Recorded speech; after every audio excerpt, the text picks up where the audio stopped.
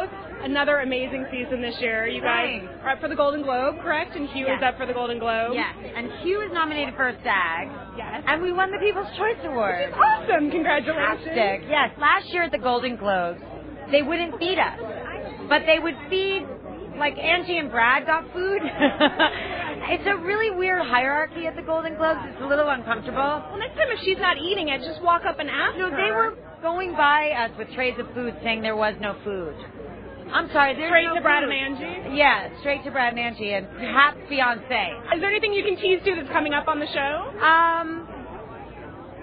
More fun, more dead people or almost dying people. Hugh is directing. That's really exciting. We start that episode next week, and I'm really looking forward to it. Now, I know the fans really have gotten into the love storylines. Some of them weren't so keen on Lucas. They want him to go away. Yes. Is he coming back? Can you say anything about that?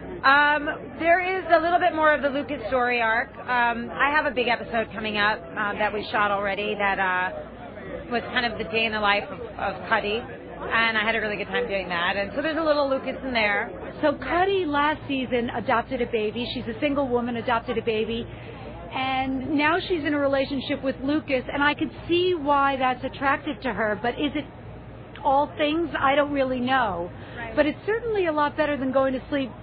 I mean, oh God, it's a lot better than. No, I mean Lucas is great and connects with her on many levels. Whether that will ultimately be the love of Cuddy's life, I can't say.